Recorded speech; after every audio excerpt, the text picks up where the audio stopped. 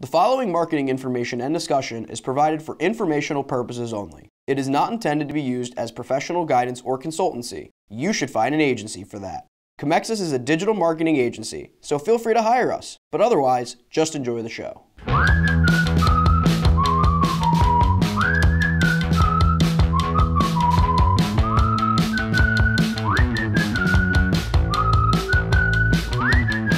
Hello everyone, welcome to The Buyer's Journey by Comexis, a discussion-based podcast on the ever-changing marketing landscape. I'm Matthew McGroarty, the social media content producer here at Comexis. I'm Len Ward, the managing partner at Comexis. And I'm Josh Lyons, the digital marketing coordinator here at Comexis. So today is day 4, the final day of Podcasts Week on The Buyer's Journey. So this week we've been talking about podcasting, different aspects of it. Yesterday we talked about Spotify and their new analytics platform. The day before we talked about a really interesting Adobe Analytics piece that we'll probably mention in today's episode as well, because some of the stats there are fantastic.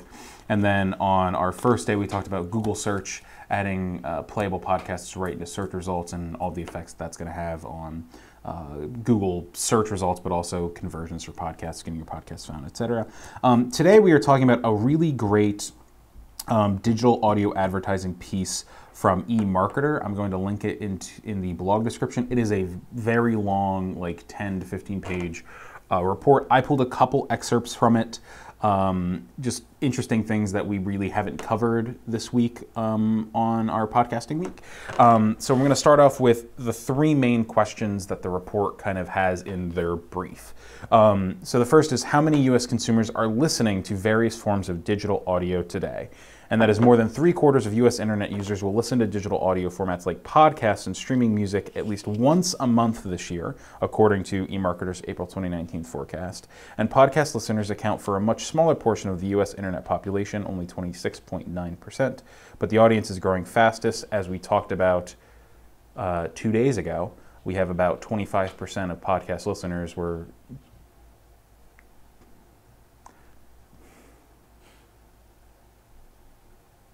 I'm trying to think of the verb. Taken in is not the correct verb. 25% of podcast listeners just started listening to podcasts within the last 6 months. So that is a huge growth, right? And 30.8%, this is back to eMarketer, and 30.8% of digital audio listeners will access that content via smart speaker in 2019, something we somewhat touched on in the Google search episode in regards to Google search soon allowing you to just voice search for podcasts, right? So the next question was, where are advertisers putting their digital audio ad dollars today? So streaming audio, specifically AM, FM radio, and pure play music services such as Spotify and Pandora are the biggest outlets for brand advertisers today. Podcasts have been the go-to channel for many direct-to-consumer brands, and increasingly, traditional brands are buying into the power of categorical exclusivity and influence that podcast ads provide. And then finally, what about smart speakers? Smart speakers are contributing to the digital audio advertising landscape in 2 ways. First, as an enabler and an accelerant of digital audio consumption, and second, as a future-forward advertising outlet. It's early days for smart speaker advertising, but many brands are eyeing this arena closely. And there's 2 charts I want to mention. The first is by 2020, U.S. adults will spend more time listening to digital audio than radio.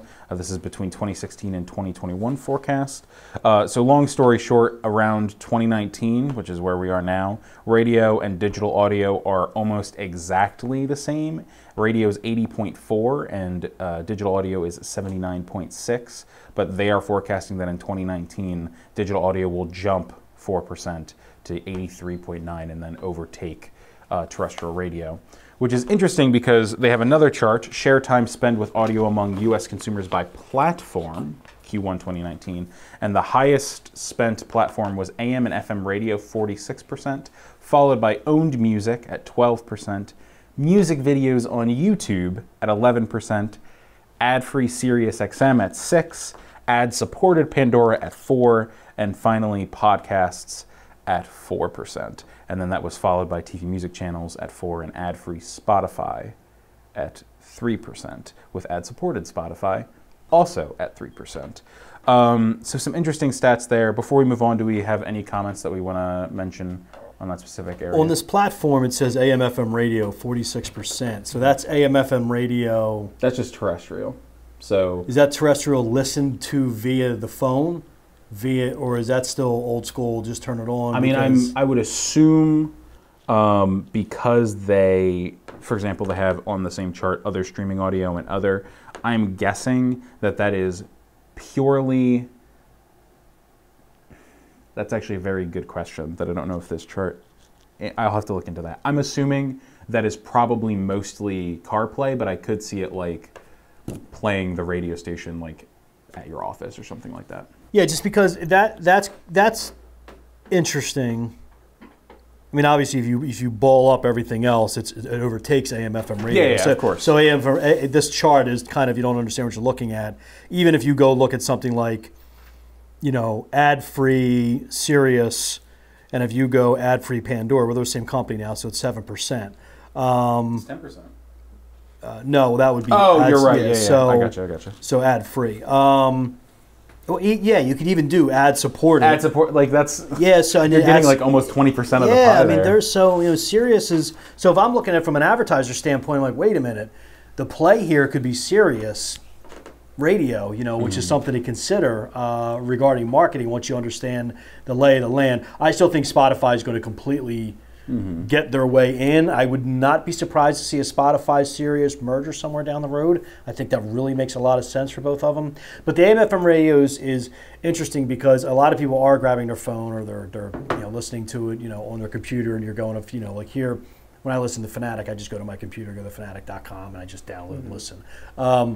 But it's still a push where I think people are doing that, and I actually think that there's a little bit of a hole now where if you do want to reach, say, the Eagles season's coming up and you want to reach the Eagles fans for whatever you may do, I still think that there is room to play in terrestrial radio and actually advertise there. But what this is showing you is that we're clearly at end of days right now on what's going on. So that I just thought that chart, I get it, but it's a little, I think it should be explained a little more in their chart as to, okay, we'll understand, maybe ball it up as these are the same companies, because they are. Yeah, that's true. I think we also have to keep in mind, at the end of the day, a lot of people are listening to, there are a lot of people listening to podcasts, for example, because of the stuff we talked about the other day at work or in their car, but a lot of people are listening to AM/FM radio in their car, and the amount of times that it counts as you listening to radio, the 10-minute drive you took to a Wawa or something, because you're not going to pull out a podcast or Spotify for that necessarily, is something to keep in mind. Not that people aren't getting hit by ads during that time, because they are, but that's why the percentage would be so high. Yeah, and this is terrestrial radio doing their damnedest to spin as to why you should be investing so much money in there. Come on, man. It's like, if you really look at these numbers and understand what's going on, it should be a very big red flag before you go sign that $15,000 contract with a local radio station. I am not saying don't support terrestrial radio. I am not saying that I don't think local radio is still a viable option, but I think the amount that's being invested in there and the cost sometimes are really high. I know I've heard, we deal with one of our partners here who's, he's great, and he said the radio prices are beginning to come down a lot, and it's still effective, but when you are going into marketing and you're advertising, if you're spending 50% of your money on terrestrial radio, that's a problem. And I think this chart kind of supports what's going on. So yeah, absolutely. And something also to keep in mind is we're comparing AM/FM radio to all online or digital audio channels. So we're talking about one somewhat consolidated mass, I'll say, compared to multiple splinters. Yes. And you also have to keep in mind, Spotify ads, not that expensive to run in comparison, and you are hitting less people, but that's kind of the not juggling act, but the balancing act that you have to do to figure out what's most effective for your brand. It's the same reason why you would veer clients towards going and using Bing pay-per-click opposed to Google. You're not going to get the same amount of people, not even remotely close for the search of divorce attorney near me. However, the people that you are going to get, or you're going to be able to do Bing very effectively, it's going to be easy to do, the competition's not there, and it's at least something. So Spotify to me is where you can get in there if you don't really have the funds to do terrestrial radio. because of Spotify and the demographics they can give you, which is really strong, and plus the way you can track certain things, it's absolutely something that you should be putting your money towards. So absolutely. One thing I want to point out on this chart is also, and they pointed out in the eMarketer piece with this great quote, I'm going to cut out a decent amount of it, but basically between owned music and ad-free options on various streaming services, the average adult spends about a quarter of their audio time in ad-free environments. So just something to keep in mind. There are a lot of times where people aren't being able to be hit by your ads. But there's also a lot of times where they are.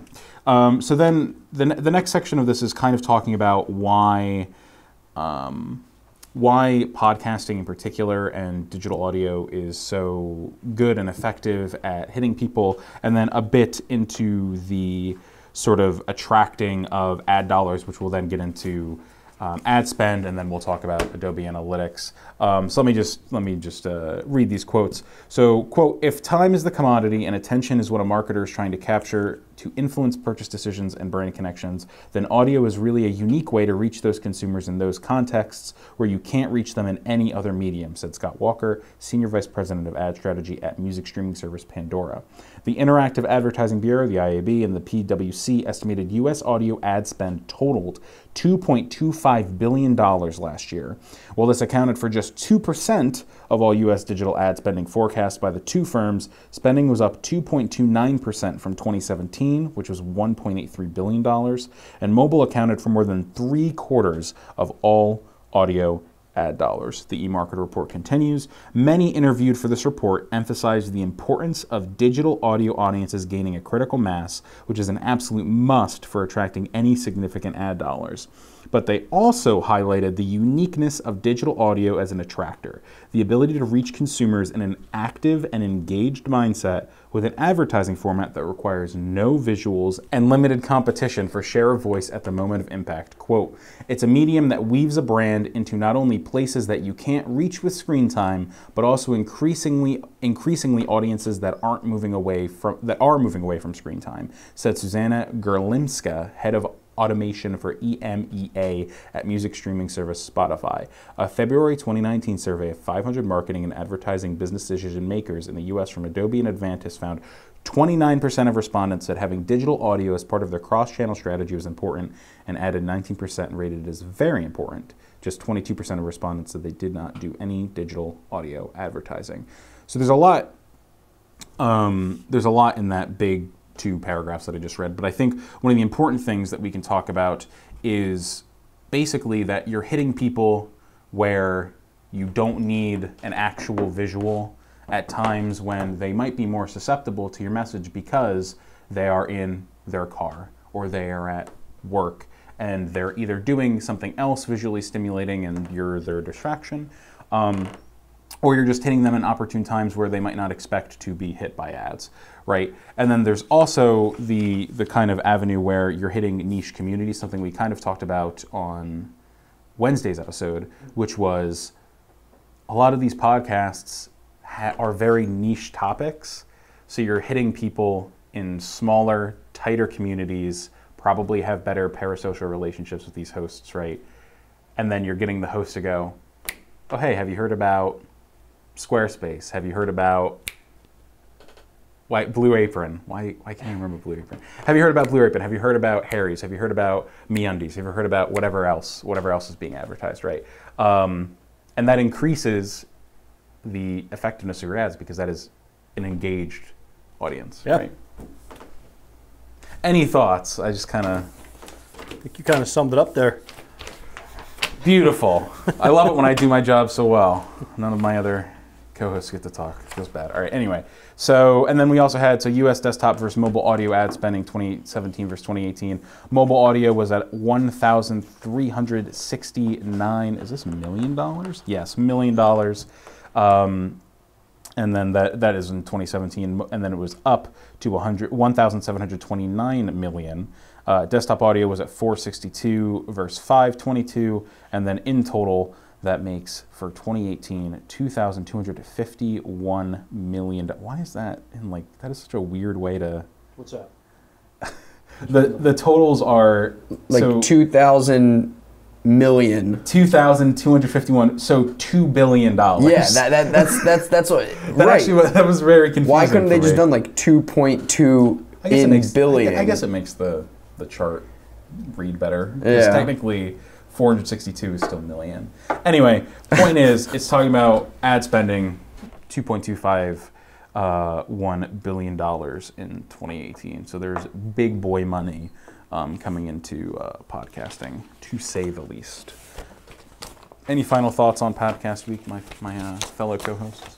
Just think it's something you should be looking at. I think you should be advertising on all forms of digital audio right now, especially podcasting. And I also think that if you are considering podcasting on your own and you are a company, I think it's something you should embrace, as I do believe the podcast, we have reached the age where I believe the podcast is now, as long as you have a concentrated effort like we have here, is replacing the blog post.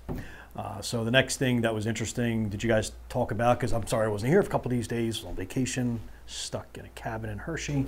A reluctant vacation, it sounds like. Yeah. But, you know, did we talk about Google indexing the podcast? Yes, we did. So our first one for this week. So the next thing, like, and I mentioned to Matt yesterday, is that, and I have to do more research on it, but I have to just my initial, cursory thoughts, just to kind of summarize the podcast week for us, is it'd be interesting to see how Google starts crawling these podcasts, wanting to know how many people are actually listening to the podcast, and that's how they're going to start ranking it. So it's how long are they listening to it, how long are they engaged to it.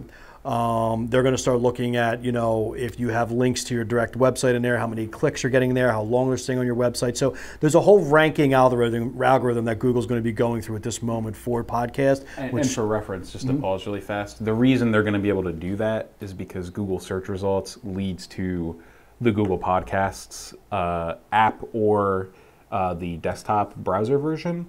And that's how they're pulling everything. So they're going to be using those stats to affect the content rankings. Continue. Yeah. So it's not that I think that the text word is going to be gone, but I think that you're going to start seeing a growing trend of there's going to be like we have, a small bit of text that's going to support the podcast that's going on. I believe that's a new way people are going to be digesting content, especially if you can just say, hey, Alexa, blah, blah, blah, and it comes back and you're being talked to.